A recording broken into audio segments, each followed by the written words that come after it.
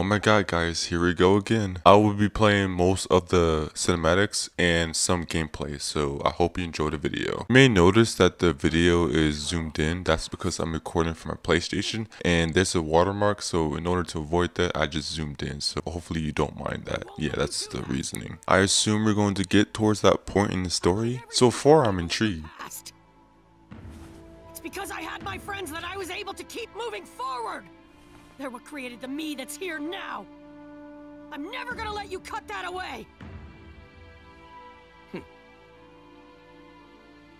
Then you must know what you need to do.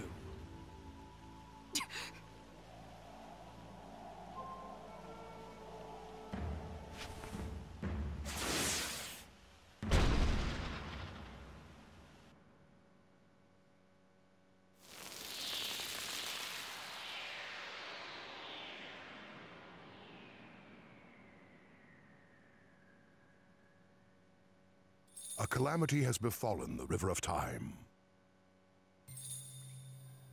An incident affecting the course of human history. That is to say, the erasure of history. A ninja world with no history is no ninja world. A ninja world with no history is devoid of humanity.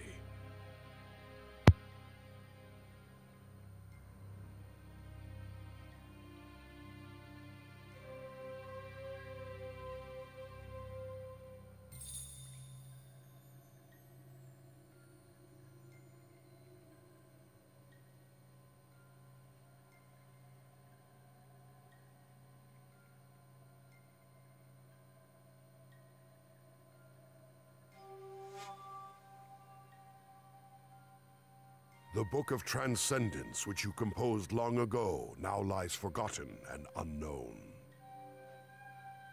History must be resurrected. Yet to accomplish this, we require a foundation whereupon its path will be retraced. Therefore, we shall weave this foundation together. We must once again set to paper the verses of this long-forgotten book.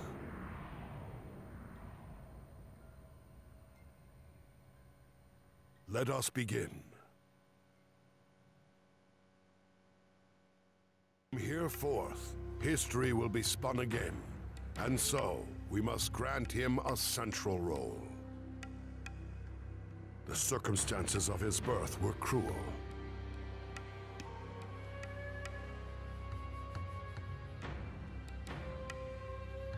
Within the Land of Fire, the being known as the Nine-Tailed Fox Spirit descended upon the Hidden Leaf Village and began a violent rampage. The fourth Hokage, leader of the village, sealed the wild spirit away into the body of Naruto Uzumaki, returning peace to the village for a time. With the spirit of the Nine-Tailed Fox sealed within him as an infant, Naruto endured persecution from the villagers, and yet he thrived.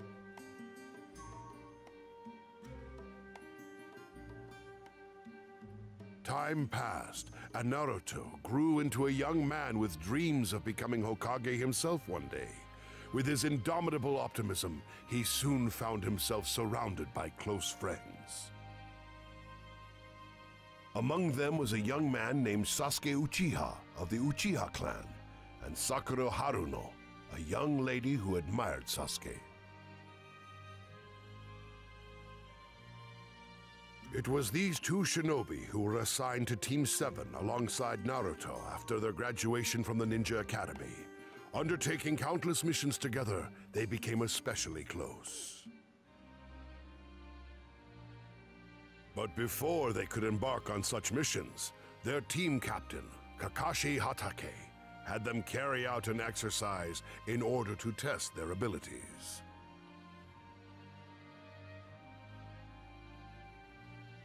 This will be nothing like your previous training. It's a test to see what you can actually accomplish as a genin. Well, the time has come. Let the survival session begin.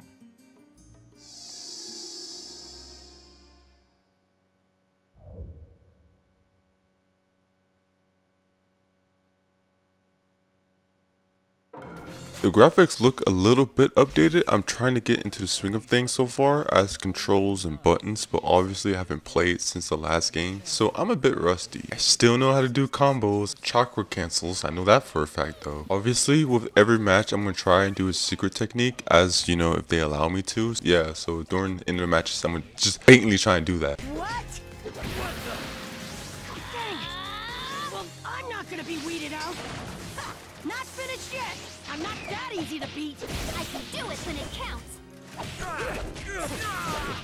For what it's worth, that was pretty good. Huh. You're better than I thought. Hurry and finish him off! Win, Bob! Take this! I can count on you! Take this! I can count on you! This is a... There! So this is it.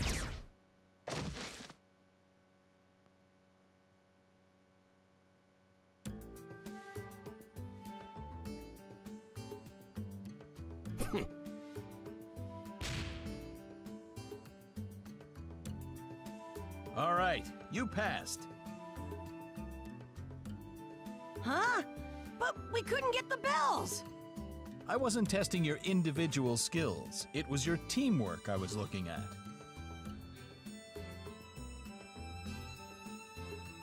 Teamwork? In the ninja world, rules are important. It's true. But there's nothing worse than ninja who won't help their friends. And I think you three get that. Of course, I'll still need to train you a heck of a lot more. All right, the exercise is over. Team 7 starts its first mission tomorrow.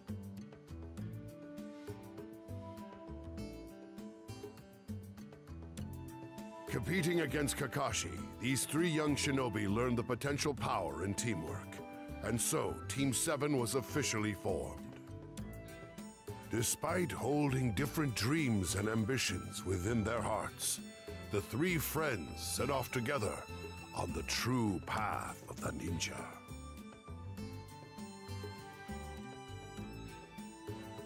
And so began their journey on a path with no end.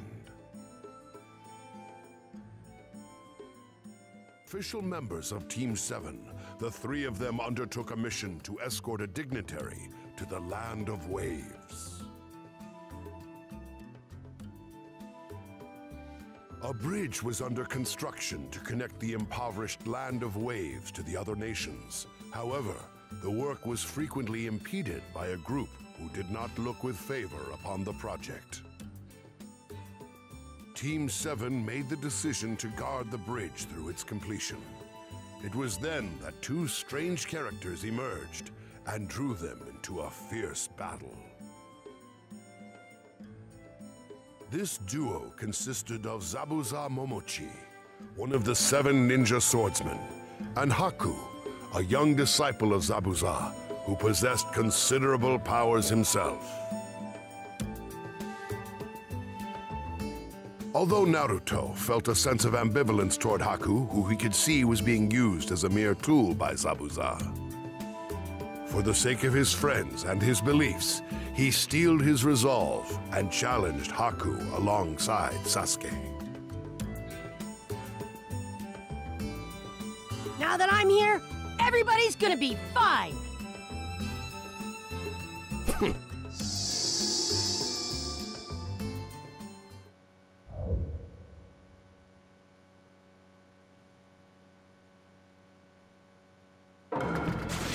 Okay, so I had no idea Haru was a girl this whole time. I'm watching an anime series and playing the games. I thought he was a girl. No, he obviously looks like one. Dang, now I used to watch Naruto back when I was a kid. So basically I was being exposed to a femboy very early in my lifetime without even knowing. Now because the narrator keeps saying he and him and all that stuff, so I was very confused by Someone who is precious to me.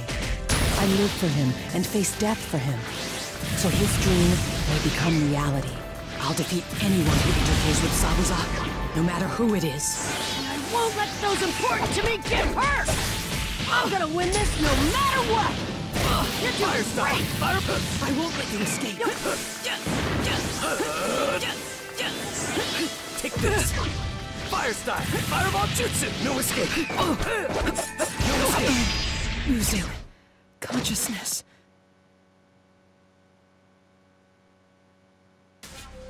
In the midst of heated combat, Sasuke awakens Sharingan, a special visual jutsu only accessible to the Uchiha clan, turning the battle in their favor.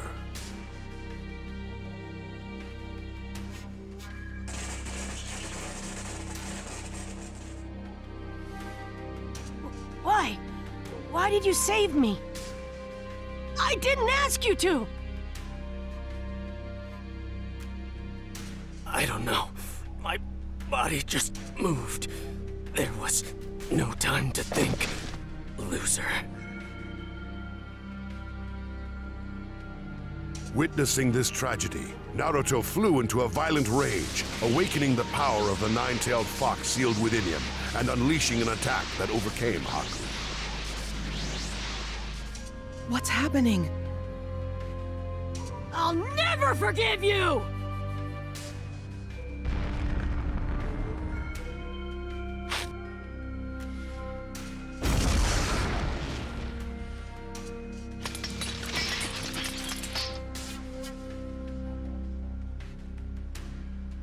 I'm no match for this kid. Zabuza. Sasuke were occupied with Haku. Kakashi was also locked in mortal combat with Zabuza. A faker like you could never beat me. For the land of waves and its future, I'll put an end to you. Your future holds only one thing: death.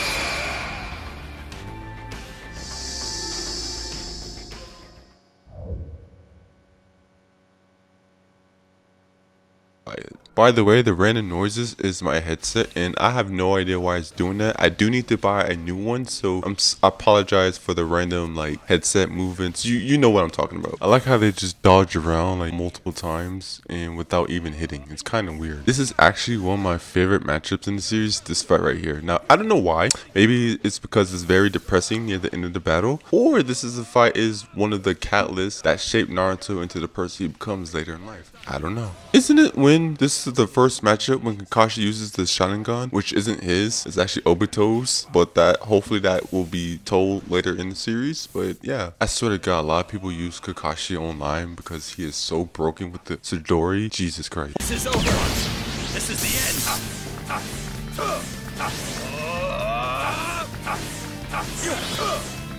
Here I come. This is the end. Lightning blade. Your ambition will create lots of sacrifices. That isn't something worthy of a ninja. Twin lightning shiver.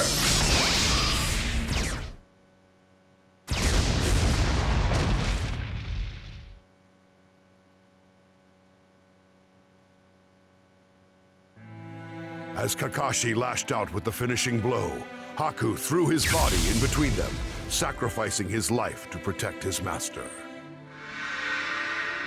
When a person has something precious they want to protect, then they become genuinely strong.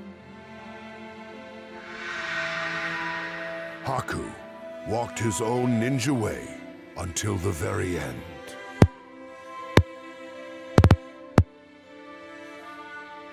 Just then, Gato, Zabuza's employer, arrived on the scene with a large band of outlaws.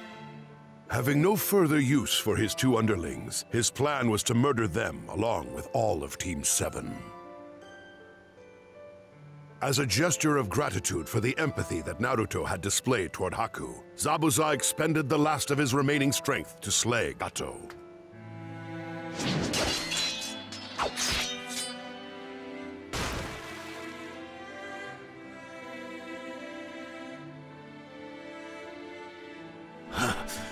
Haku.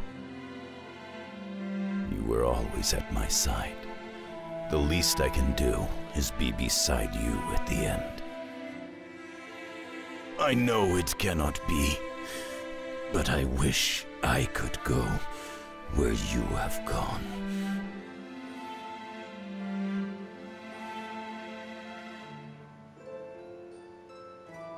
As snow fell all around them like tears from heaven, Zabuza drew his final breath beside Haku's broken body. Watching these two shinobi live out their ninja way to the very end made a powerful impression on Naruto. The Chuin Exam, an event jointly coordinated by the Hidden Leaf, Hidden Sand, and other neighboring nations to bring their genin together to be tested. However, in truth, its primary purpose was to allow each nation to demonstrate its military strength in a small-scale mock war. The three friends, Naruto, Sasuke, and Sakura, successfully applied the teamwork they had developed during their previous missions to pass the first and second tests. For their third test, they were matched individually against other ninja for the right to advance. Naruto was pitted against his Ninja Academy classmate, Kiba Inuzuka. I'll never lose to the likes of you! Easier said than done. Let's see what you could do! Hopefully you enjoyed the gameplay. I'm going to break the videos into separate chapters and upload it that way. But yeah, if you like the content, leave a like and subscribe. And hopefully you enjoy the video. This is Prime Excellence. Peace. You, Hokage, keep dreaming! Never underestimate me!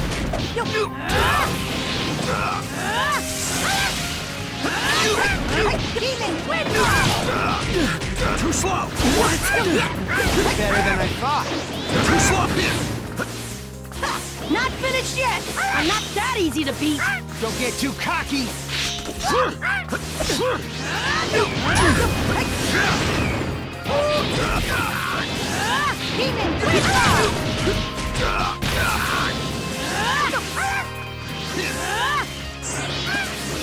You're slow!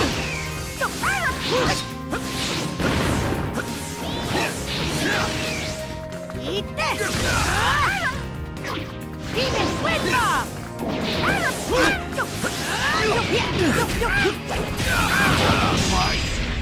You!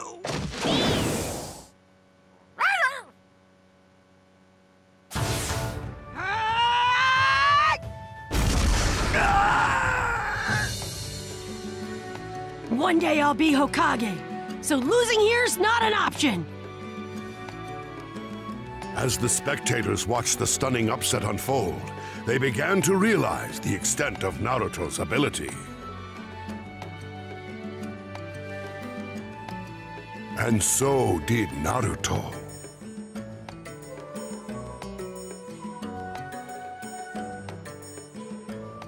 And preliminary matches came to a close. It was time for the finals to begin.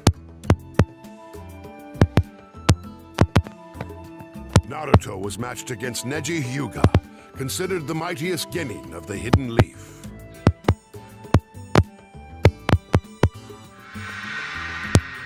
Neji had completely dominated Hinata Hyuga in the preliminaries.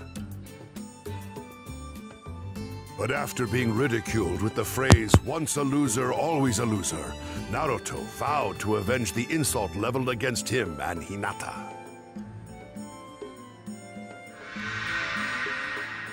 I'm gonna win! Now, you'll learn the hard way that no one can alter fate.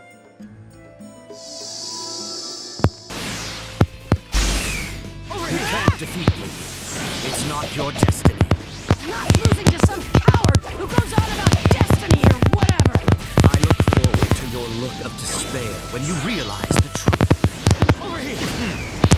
Over here! Pathetic.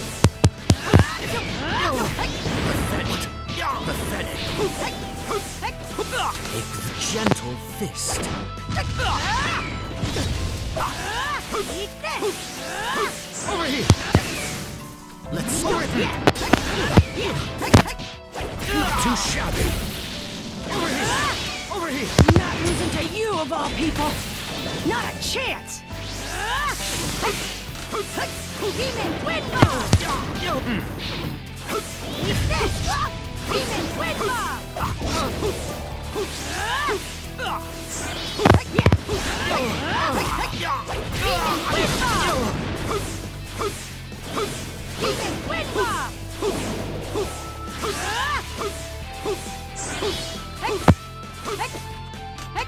Over here!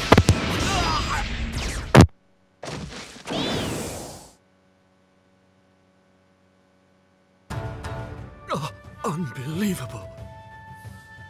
How could I? Don't give me that crap about nobody changing fate. What a bunch of garbage. 'Cause unlike me, you're no failure.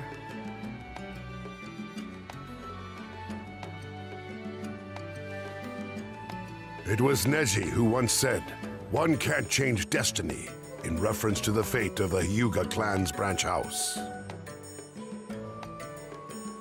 But drawing inspiration from his fight with Naruto, he began to believe that he could, in fact, alter his destiny.